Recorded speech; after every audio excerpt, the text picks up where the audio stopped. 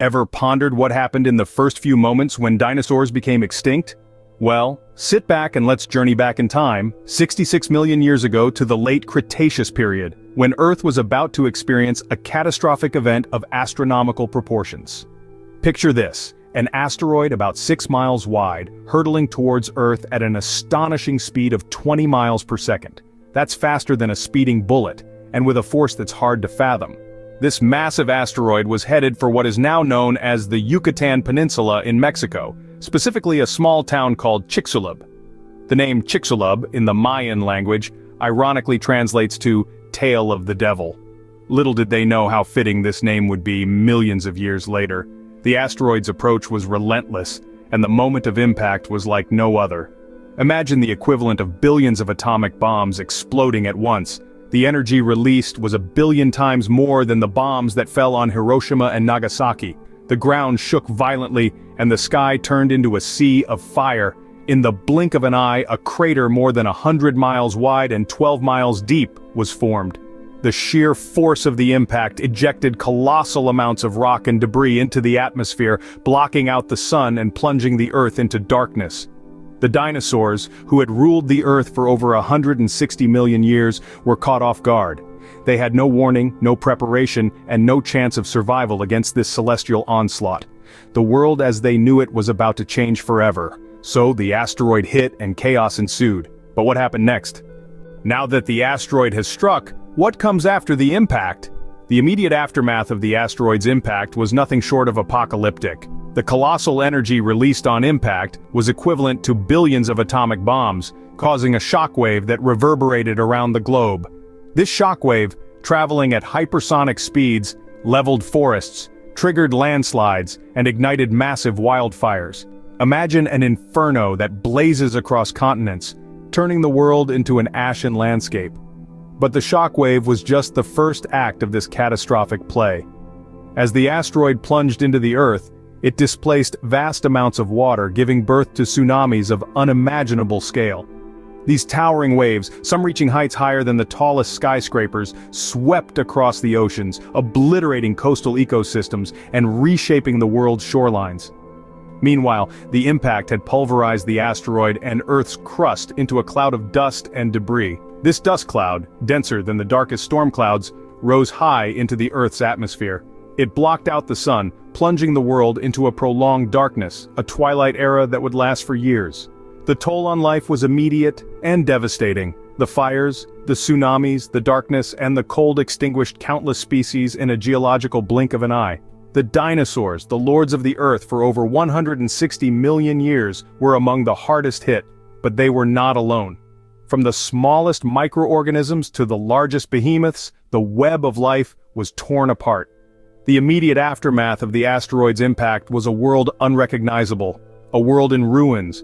It was a world where day turned into night, where the air was thick with dust and ash, where the once vibrant green landscapes were now charred and barren. The immediate aftermath was catastrophic, but it was only the beginning. What happens when the world is plunged into darkness? Now picture the Earth after the asteroid impact. The dust and debris hurled into the atmosphere blocked out the sun, casting a long, cold shadow over the planet. This event marked the beginning of what we now call the global winter. This wasn't a winter as we know it, but a chilling period of darkness and cold that lasted for years. The sun's rays, vital for warmth and photosynthesis, were obstructed. The temperatures dropped drastically, and the once green and thriving planet was now a frozen, gloomy wasteland. Without sunlight, plants couldn't photosynthesize. The lush vegetation that once blanketed the Earth wilted and died, setting off a disastrous domino effect. Herbivores, the plant-eaters, starved without their primary food source. Carnivores, the meat-eaters, soon followed as their prey dwindled. The collapse of food chains was sudden and brutal, affecting both land and sea life. Imagine the mighty Tyrannosaurus Rex, a formidable predator struggling to find sustenance. Picture the graceful, long-necked Brachiosaurus, once feasting on treetops, now starving amidst the barren landscape. The vibrant coral reefs teeming with life turned into ghostly underwater graveyards. The oceans too were not spared. The darkness hindered the growth of phytoplankton, the microscopic plants forming the base of the ocean food chain. This caused a catastrophic ripple effect, impacting everything from tiny shrimps to gargantuan whales. The world was locked in a battle for survival. Every day was a struggle, every moment fraught with danger. Yet, in this bleak scenario, life clung on stubbornly, refusing to be snuffed out. Organisms adapted, evolved, and some even thrived in the face of adversity. The global winter was a deadly period in Earth's history, a time when it seemed like life itself was on the brink of extinction. It was a testament to the resilience of life and the relentless spirit of survival. So, amidst all this chaos, how did life persist?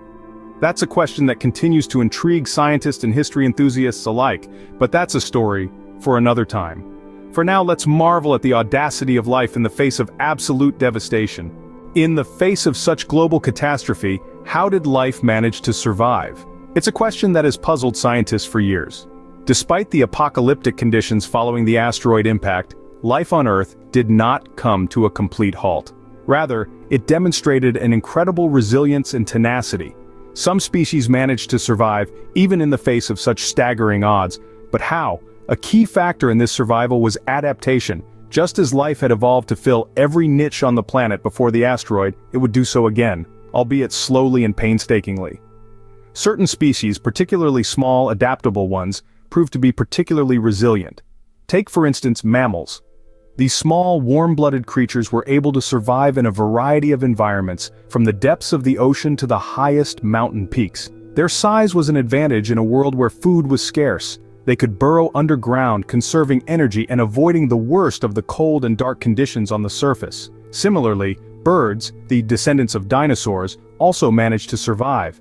Their ability to fly allowed them to search for food over large areas, and their small size, like the mammals, helped them to endure in these harsh conditions. Another group of survivors were the amphibians. Despite their sensitivity to environmental changes, many species managed to pull through. They survived by burrowing into the mud and hibernating until conditions improved. As the dust settled and the Earth began to warm once more, these survivors slowly began to repopulate the planet.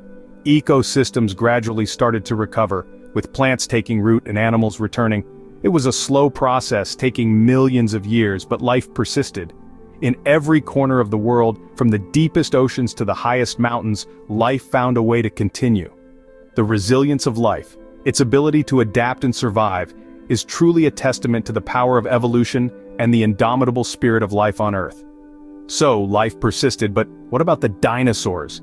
So, what exactly led to the end of the dinosaurs? Let's delve into this fascinating question. The dinosaurs, these colossal creatures that ruled the Earth for over 160 million years, found themselves unable to survive the catastrophic event that we discussed earlier.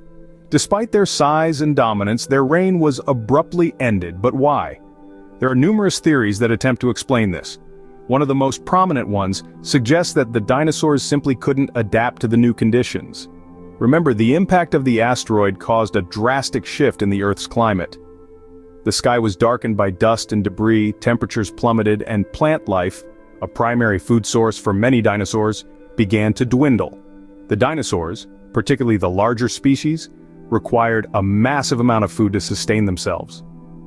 With their food sources disappearing, starvation became a grim reality. Another theory suggests that the dinosaurs' reproductive strategies could have played a role in their downfall. Some scientists believe that dinosaurs laid their eggs in the open. If this were true, then the sudden drop in temperature would have been deadly for these unhatched dinosaurs. A third theory posits that the dinosaurs were already in decline before the asteroid hit. Some paleontologists argue that changes in sea levels and volcanic activity had already begun to affect the dinosaurs' habitats, making it harder for them to thrive. When the asteroid struck, it was simply the final blow. Regardless of which theory is correct, or whether it was a combination of all three, the outcome was the same. The dinosaurs, once the rulers of the Earth, were no more. Their extinction marked the end of the Mesozoic era, also known as the Age of Dinosaurs. And thus, the reign of dinosaurs came to an abrupt end, making way for a new era of life on Earth. The planet was now ready for the rise of new dominant species, among which eventually would be us, humans.